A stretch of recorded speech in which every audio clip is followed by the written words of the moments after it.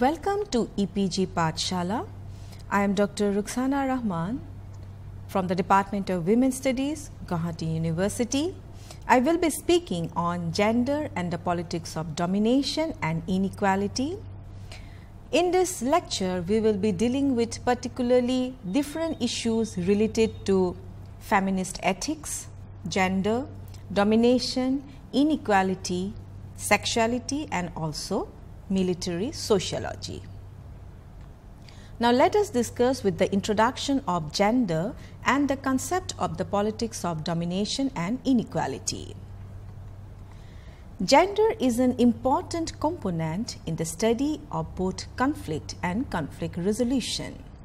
However, the irony is that realists, neo-realists, neoliberals, peace researchers, behavioralists, and empiricists never used gender as a category of analysis. Thus, the true clash of civilization does not take place between Christian and Muslims, but the chasm between men and women. In addition, the fact is that the inclusion and importance of gender is very pertinent both in minimizing and mitigating conflicts at the local, state, national, and international levels. Promoting human rights and democracy would have little impact unless gender is counted in the policy-making processes. However, historically, the concept, idea, and practice of gender equality, both as an analytical point and the discourse, have been grossly neglected. Both men and women have traditionally neglected the effectiveness of gender equality.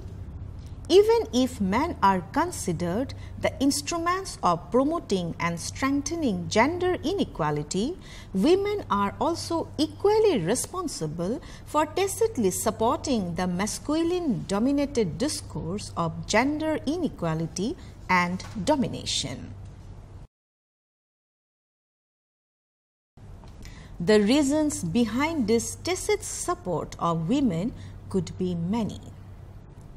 Women were always confined to the home, and childbearing and rearing seemed to naturally locate themselves inside their homes.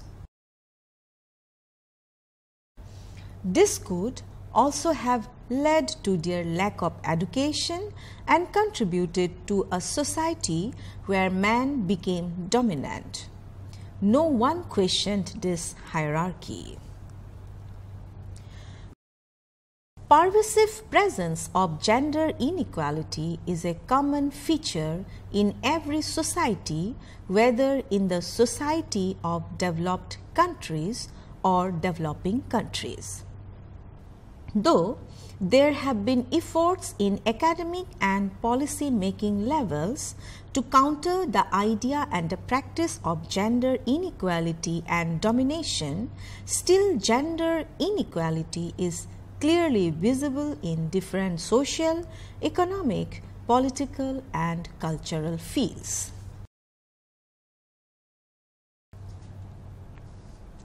Different studies have found that gender equality is a vital instrument to minimize and mitigate conflict in both developed and developing countries. Some scholars also argue that the study of gender and promoting gender equality is more essential and relevant in Asia, Africa, and the Latin American countries because these countries are conflict-ridden areas which grievously affect both the conditions of women's security and the role of women in minimizing these conflict-like situations. A number of academic scholars have raised their voices against gender inequality, gender domination, and violence. Prominent figures of gender studies are Carol Cohn, Cynthia Anlo, Jennifer Claude, Patricia Owen, J. N. Tickner, Caprielli, Christine Sylvester, Laura Zoberg, and many others. It's very important to conceptualize the concept of gender before discussing the concept of gender in terms of domination and inequality. So let us discuss about the conceptualization of gender. The concept of gender is not a pre-given or an idea that actually exists. It is created, analyzed, and used both in the forms of discourse and practice. It is now widely accepted that the idea of gender is socially constructed. It is a consortium of society that over a long period of time became accepted as a universal truth. It is a construction of society that over a long period of time became accepted as a universal truth. It is only now being studied as a concept that has been constructed by society.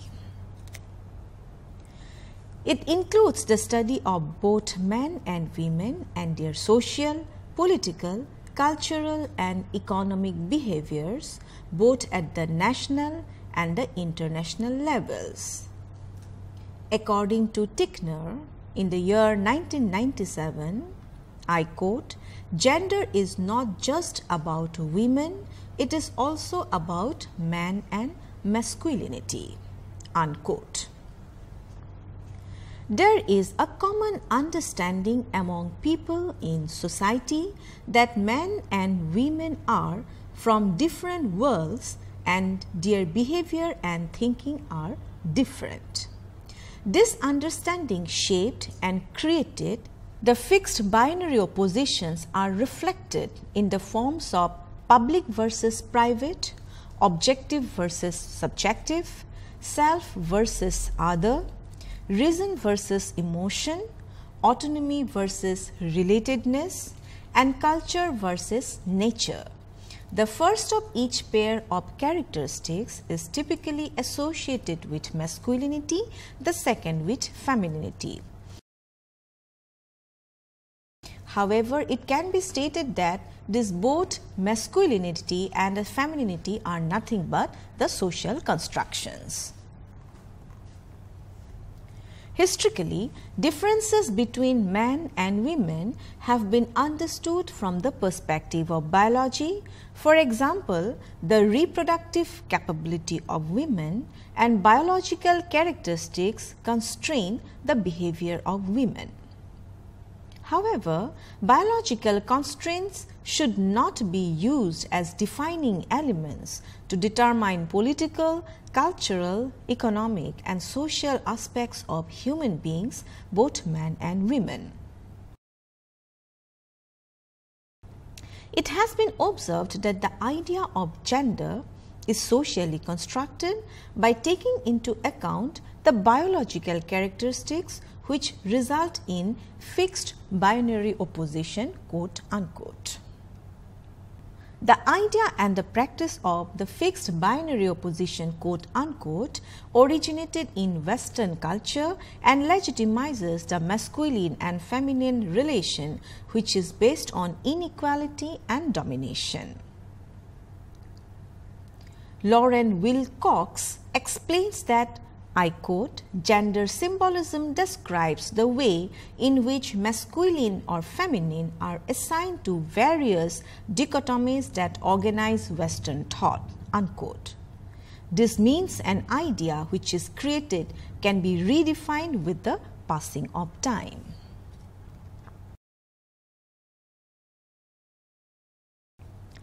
Gender as an idea is created and therefore can be redefined because the changing nature of national and international situations demand the deconstructing of the idea. The social construction of an idea is not permanent, it is dynamic.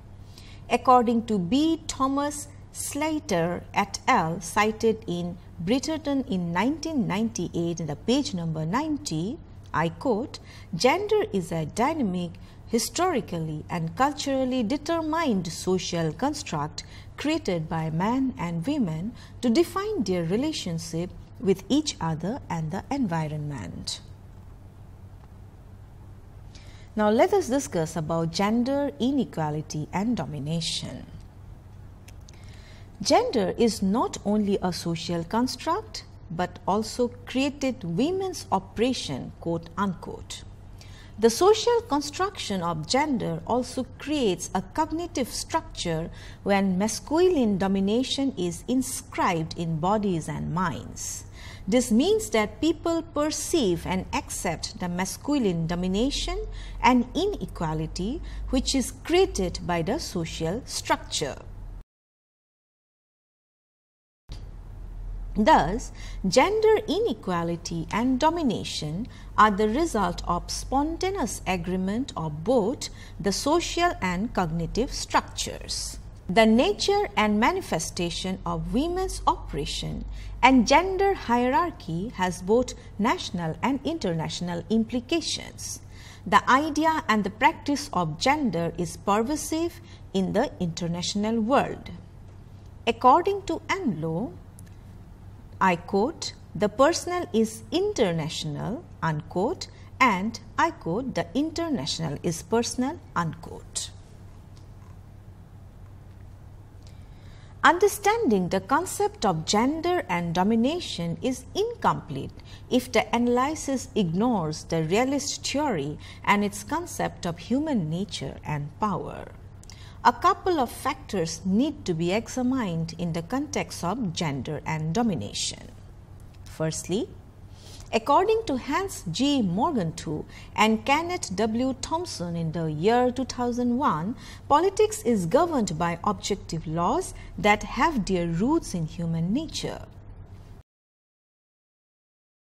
Tickner argues the emphasis of human nature and objectivity are associated with masculinity, which is based on power and domination. It is not possible to work out a universal and objective foundation for knowledge. Tickner in the year 1988 in page number 432 avers that, I quote, "Most share the belief that knowledge is socially constructed since it is language that transmits knowledge. The use of language and its claims of objectivity must continually be questioned," unquote. Keller also subscribes to this argument. In addition to this, Tickner believes that human nature is both masculine and feminine, and that human nature contains elements of social reproduction and development as well as political domination. Secondly, Morgenthau defines power as the control of man over man, quote unquote. This understanding of power as domination reinforces the masculine activity and, I quote, "rarely have women exercised legitimized power in the public domain," unquote.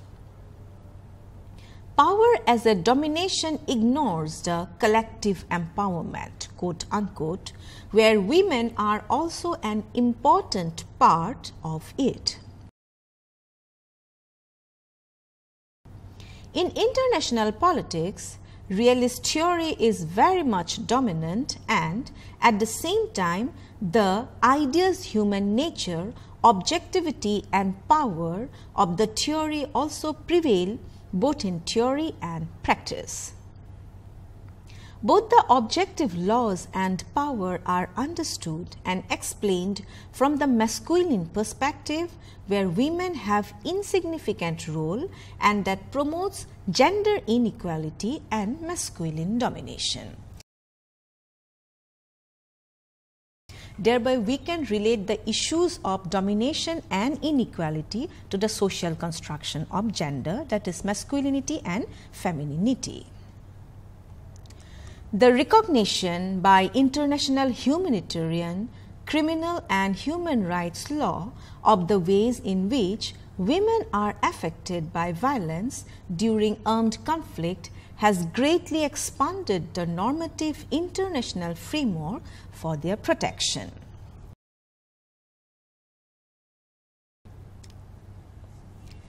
Key among such provisions of the Geneva Conventions and Protocols, General Recommendations number 19 of CEDAW, the first United Nations document to acknowledge that women suffer disproportionately from violence because of discrimination, and binding SC resolutions, particularly 1820 in the year 2008, which establishes that rape can be a tactic of war, quote unquote, and a war crime, a crime against humanity, or a constitutive act with respect to genocide.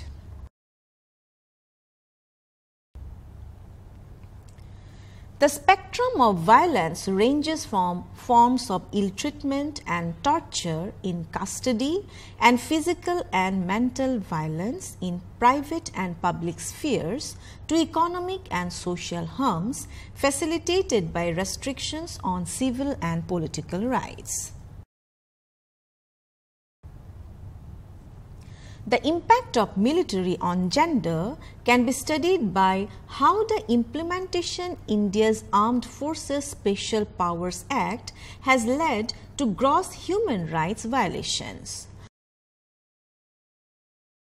Gross patterns of violence against women under AFSPA, that is Armed Forces Special Power Act, has been acknowledged by CEDAW and recorded by local and international human rights NGOs involving women being routinely raped, sexually assaulted, beaten or killed in their homes and in the public during military operations. There have been many cases recorded of arbitrary detention and forced labor and strong evidence to suggest that women have been tactically targeted during raids. The failings of the Indian government in this respect are also most evident. The disparity exposes both the state's lack of will to protect women and to understand what would constitute such protection. The do's and do nots have enjoyed little public awareness even after they became binding in the year 1998.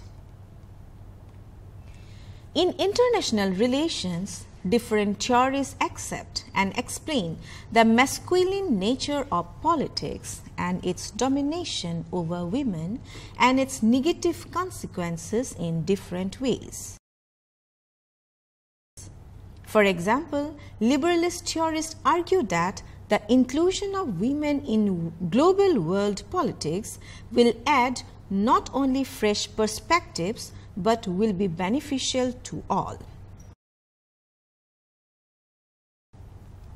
Post-structuralism emphasizes the linguistic manifestation of meaning and focuses on the politics of semantics, the fluidity of meanings, and therefore the continually evolving dynamics contained in them, particularly binaries like strong / weak, rational / emotional, and so on.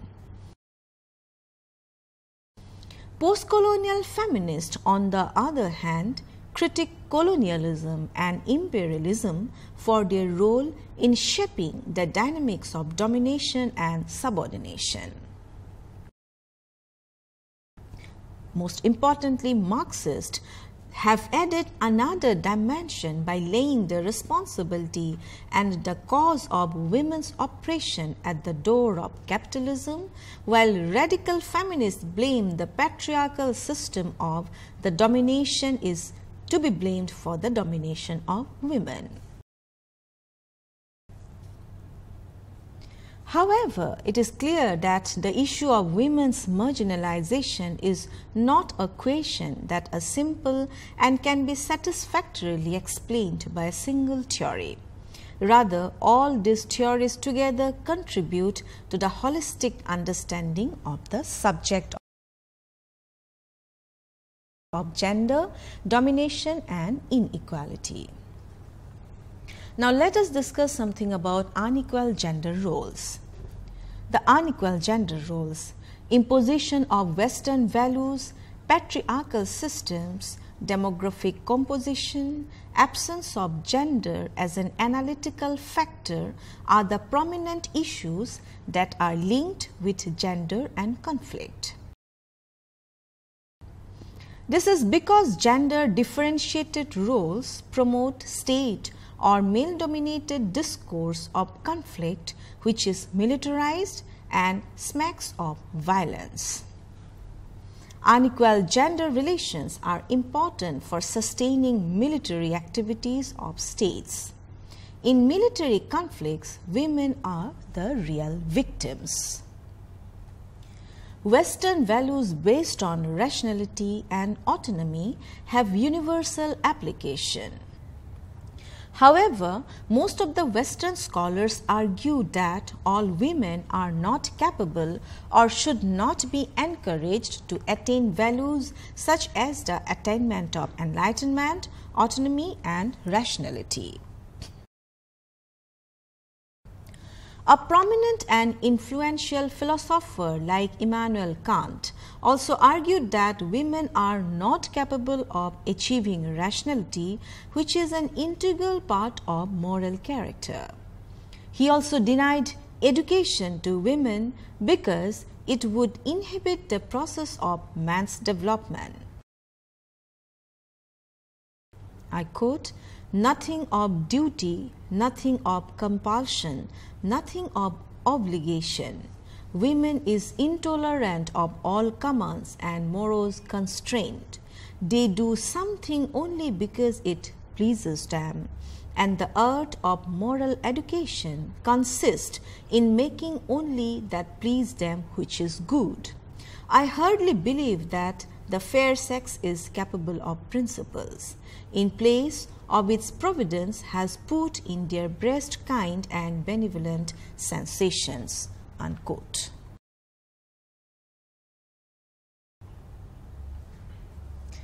Women were not even included in most of the original social contracts by the social contract theorists in the Western tradition.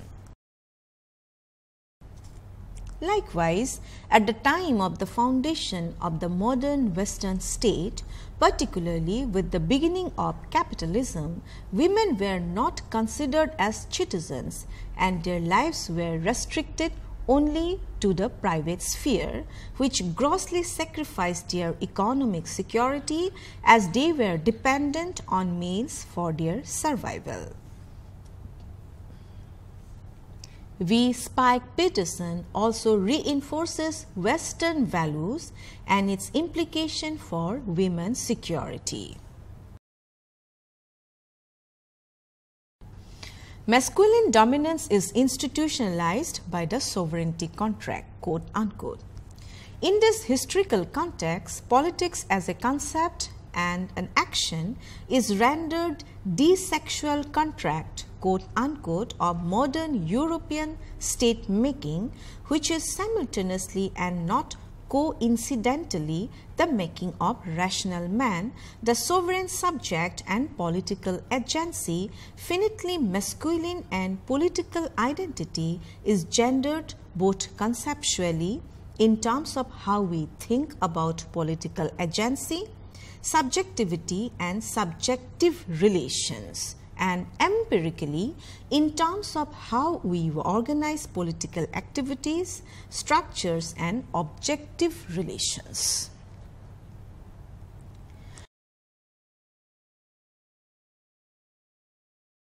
Inequalities between men and women can be traced to the patriarchal system, which extends from the household to global economy and polity. It operates both in the public and the private spheres. It excludes women in different decision-making process both in the public and the private spheres in order to ensure their political subordination and economic exploitation. Feminists argue that patriarchy is the structural and ideological system that perpetuates world processes of empire building.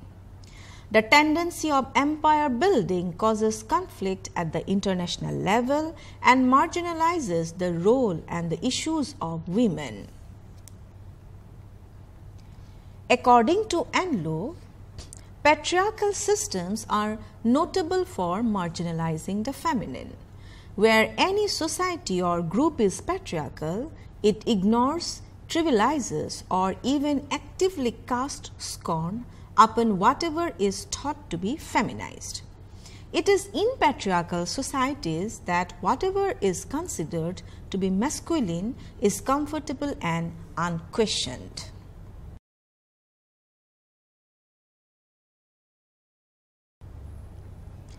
Disproportion of demographical composition also promotes conflict in the society. This means that the dominance of man in the society causes more conflict.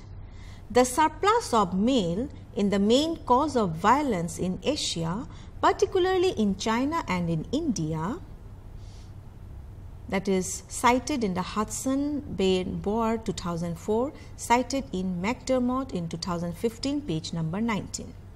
In a male-dominated society, the state pursues militant and masculine policies. States with sex ratios that drastically favors men will be more inclined towards military action.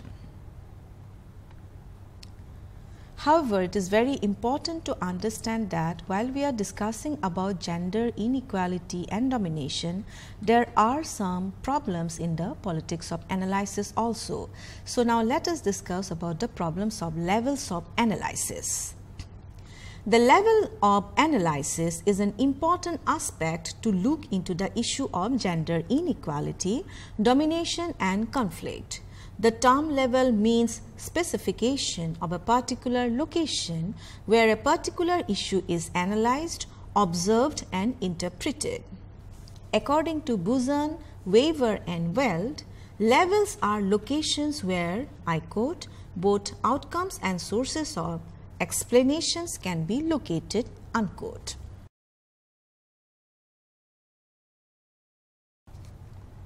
It is observed that few scholars have emphasized the state level analysis of gender and few international level of analysis.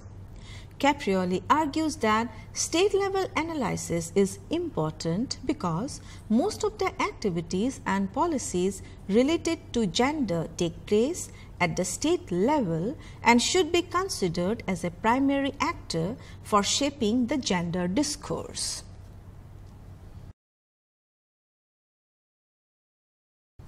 According to Caprioli, in the year 2004, page number 506, operation of state-based system gives more power to the state and therefore the state is the primary instrument for reducing gender discrimination.